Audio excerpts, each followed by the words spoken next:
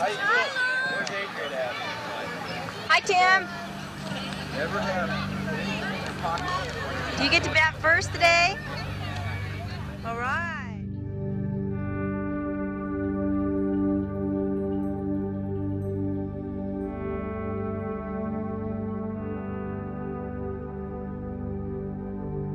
Before ataxia, life was pretty normal. We had a normal childhood. My brothers played sports, and my mom was, involved in everything. My parents came to everything, and it was just normal, happy childhood. We all got along pretty good. Our family life before the diagnosis of ataxia with the boys was, we played sports. I coached the boys in Little League and soccer, and Tim played hockey. Every summer we'd go to the beach. When I was growing up, I liked to, play sports like baseball, soccer, basketball, ride my bike around the neighborhood with my friends and my brother JT. When I was younger, I used to play like paintball a lot, and I was pretty competitive and go down most weekends. When I was growing up, pretty much like every other kid, you play all the traditional sports, baseball,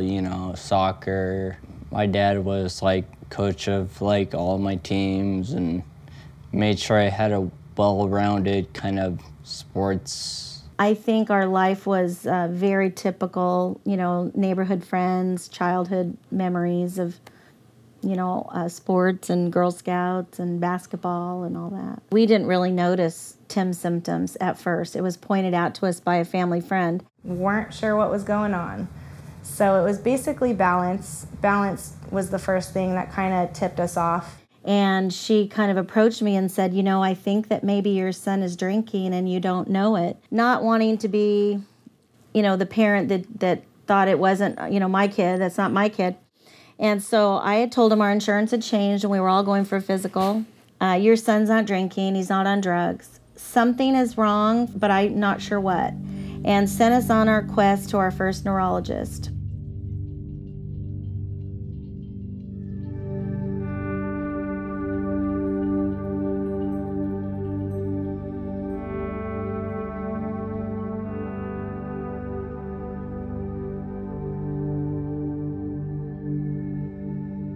Ataxia is a symptom that you see in various neurologic disorders. It comes from dysfunction in a part of the brain called the cerebellum, which controls balance, coordination, speech. There are different types of ataxia.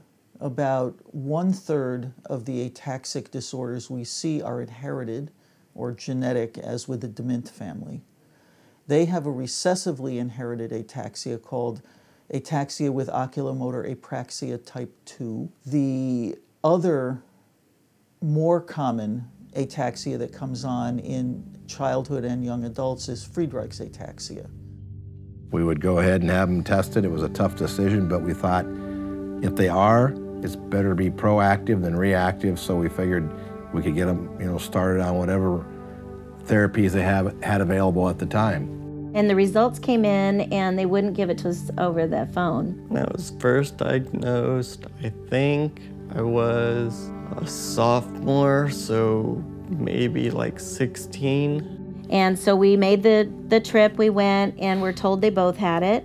And I didn't want to tell them right away because, kids are cruel and I didn't know if it was too much information and they really wouldn't handle it. When we found out it was hereditary, we all got tested. And then that was probably the big turning point for me. It was, we found out that all 3 of my brothers had it and I'm not even a carrier. I don't have the disease, I'm not a carrier. So I struggled with that for a really long time. Survivor's guilt, they say. It was hard, and I did not cope with it very well.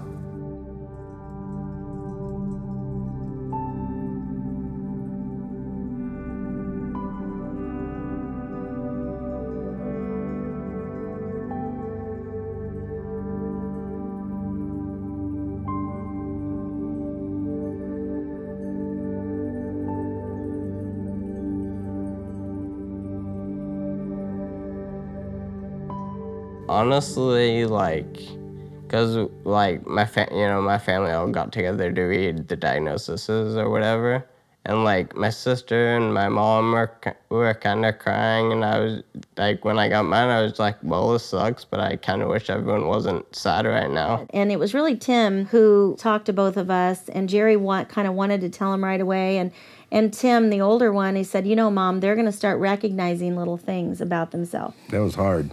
It was tough to tell give your kids a life sentence, basically. I think kind of shock for me, like we didn't really understand it. And then we had a family meeting and I think them seeing me cry and be upset probably upset them more. But we knew that this was going to have to be a thing that we were going to be open with them through the whole thing.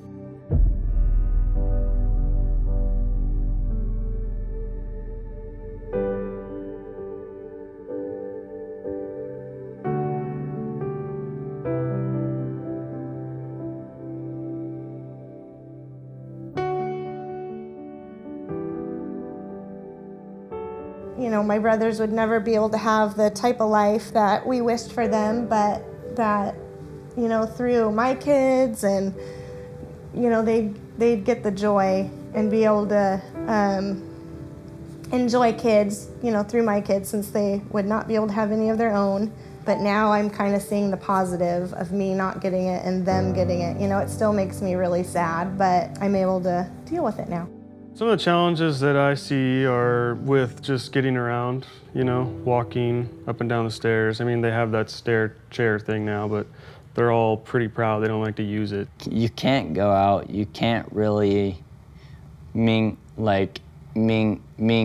with, like, quote, normal people your age. Like, can't do stuff, so it can be a frustrating, and then it can be a depressing. Some days I get very frustrated. Well, a lot of the times I get very frustrated because you can't do like simple things, and I always feel like I'm inconveniencing everyone who has to help me with do like simple things or whatever. Just getting up in the morning and wanting to get up in the morning. It's pretty much a constant struggle. I've learned for myself to be a lot more accepting and understanding. There's like this whole like thing that I never knew about. Most people I talk to don't really know about. One of the only problems we have is travel, of me coming from my house always to here because we can't drive to my house and stuff. But it was just learn to work around it. Like on the days I have off, I'm usually here. Tim is just an amazing young man. He has a great sense of humor. He absolutely loves the Kings. The DeMint family have had quite an odyssey. First, getting the diagnosis for the boys, coping with the fact that they have 3 young men who are going to require special intervention, special physical therapy, and a special setup at home and in the community in order to stay active and keep their performance up. And they have met every challenge. At first, it started with just seated type exercises. We have them half kneeling now, so they're like literally on their knees, and we're doing some boxing. So that challenges their core as well as all the other postural muscles. Tim's the oldest boy, so he's got quite a interesting personality, but it's all fun. He definitely is a little quirky with his comments, but we all just kind of laugh. And I was waking up like really tired. It was kind of hard to get out of bed a lot of mornings. Well, I could notice like a bit of off balance and stumbling, but those are the first like symptoms I majorly noticed. Definitely the loss of coordination. Like when I would go out paintballing, I would like fall over and I'd do a lot worse. And I was just noticing slowly over time. Jerry and my dad would have been the same age. My dad is since years past. And I just was so thankful for that connection with Jerry. And I was so excited to hang out with the guys. But I really, really do love Jerry so, so very much. You know, the DeMints will say the same thing, and I agree too, is like, God does have a plan for us, and God does put people in our lives for a reason. And I know that Jerry DeMint is put into my life, you know, to be that extra father figure, that extra paternal figure. And I've talked to him about that before. I said, you know, Jerry, you've always reminded me of my dad, and I'm so thankful for that, you know. And he'll just say, Eric, you know, God has a plan for us, and God, we're all here for a reason. He's such a godly man. He's such a hard worker. He's just, to me, what many people hope for and dream for in a father and a husband. And I just feel like he's an all-American kind of guy with the real human feel. Because how could he not have human feel with a family such as this, in a situation such as this? Honestly, I would say it was probably more frustrating for my mom, going through the process with all the different doctors.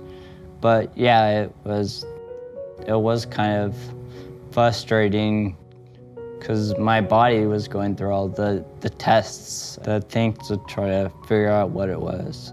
Kids that would normally, under normal circumstances, most likely be out in the workforce, you know, and maybe having their own families. Parents with children longer, you know, in the house, and it's kind of neat to have your kids, but, you know, I wish for them they could have the normal life where they would have their family going and got their education and, you know, been able to lead a normal life. But that's not the plan God had for us, I think. I think He has a bigger plan, though, and I think we're just going to go with that plan because He's a lot smarter than we are, that's for sure. I get a lot of inspiration out of it myself. I mean, to see them just not giving up, just keep on, you know, even if they're stuck in the wheelchair to have to go someplace, you know, to still go out. And maybe Peter has a buddy that takes him out places every once in a while, you know, and they'll go out, just hang out, and he'll do it, you know, he'll get up and do it. And JT and his girlfriend will go to the park and have picnics and things like that. And you know, they're doing it, and so to me, that's inspiring, and see that they just haven't given up on life, and they're making the best they can out of their situation. People that have God and know, you know, Jesus in their heart, I think have that compassion that really comes out and shows. One other thing I feel strength-wise is that since my daughter did not get the ataxia genes, we know, you know, our hope is that the boys will live a long life and they might outlive us. And if they do, we're really comfortable in the fact that she's got a good head on her shoulders and has a strong marriage and is raising her family now, and down the road, those kids look at wheelchairs and walkers like part of our household. They think nothing of it, you know, to help their uncles or go run and get something for them. So I feel really comfortable in the fact that if we, you know, when Dad and I aren't here anymore, that they're going to be in good hands. She's going to be able to manage their care. I know it's made me much more aware of disabled people around me to help them, rather than, you know, everybody always wants to see someone in a wheelchair. They want to run and get ahead of them so they don't slow them down. But, you know, open the door for someone with a wheelchair, someone coming with a walker. I think it's heightened my feelings towards people with disabilities, just to notice it more and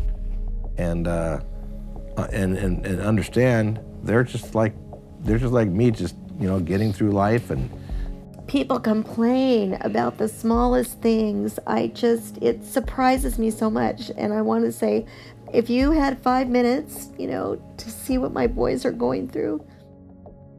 Getting ready for a cool event that's coming up tomorrow morning in Yorba Linda.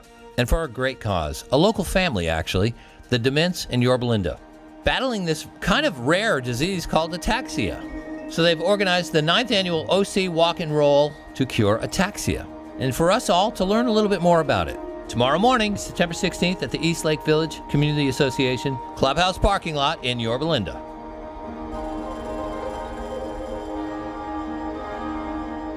Well, we're here at our 3rd annual Walk and Roll for Ataxia. Ataxia is a neurological disease that affects about 150,000 people in the United States and 200,000 worldwide.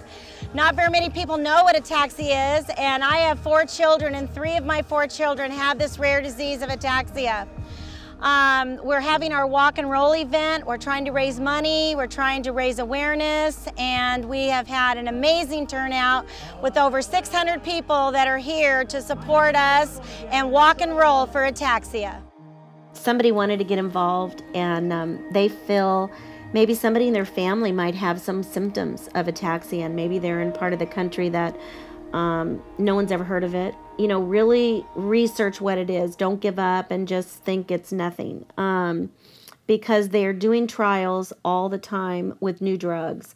And if you don't know what you have, it's hard to get the cure. Donations of money and time are always great. I mean, money buys research and research finds the cures. Yeah, we're gonna get involved any way we could to try to make their lives better and other people. Probably the biggest thing I've learned is you have to take your time, savor the good moments. You thought I'd quit it, thought it's too hard. I'll show you how I rise above. You thought I'd give up when the rain came.